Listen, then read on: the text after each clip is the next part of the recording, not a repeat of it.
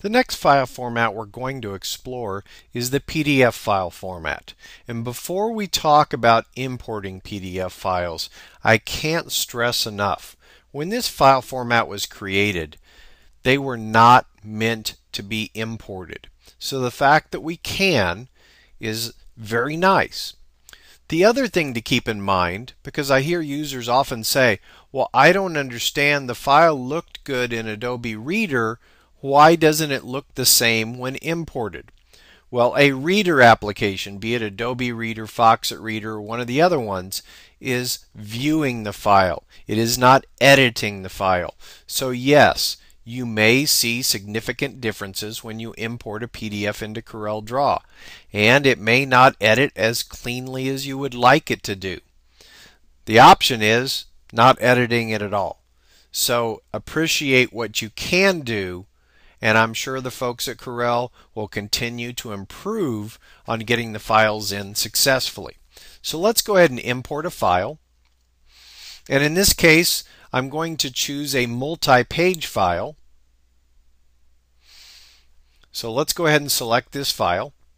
And it's going to bring up a dialog box that asks me some questions. Now I showed you variations of this dialog box, and the one variation that's not here, it's not asking for a password.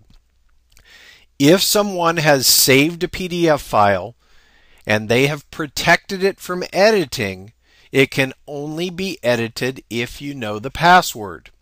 And quite honestly, if they put a password on it preventing it from editing, they probably don't want you importing the file. So it probably will not work. Now, if they somehow give you that password, it will work okay. So the first question I'm asked here is, do I want text or curves? If I choose text, it means that it will look at the fonts I have on my system. And if I have the font called for by the text, it's going to look okay. If I don't, I'm probably going to get font substitution, and it may not be pretty. The alternative is to convert the text to curves, and you can embed files inside a PDF. But the reality is, it's probably not going to use that embedded font when it converts to curves, or at least it may not work all the time. So I'm going to leave it as is, because what I'm looking for in this file doesn't have any text, so I'm not really worried about this. The particular file I chose has 29 pages. So anytime you try and import a file with more than one page, it's going to ask you if you want all of the pages or a specific range. So I'm going to say I want pages 3 through 5. Just to simplify things a little bit, it shows you enough of how this works rather than trying to import all 29 pages when in reality we don't need them all. So we'll go ahead and say OK, and it will import the file.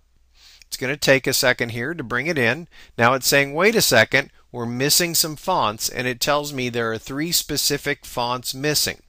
Now I can try and substitute for comparable fonts I have, or I can let it switch to Arial.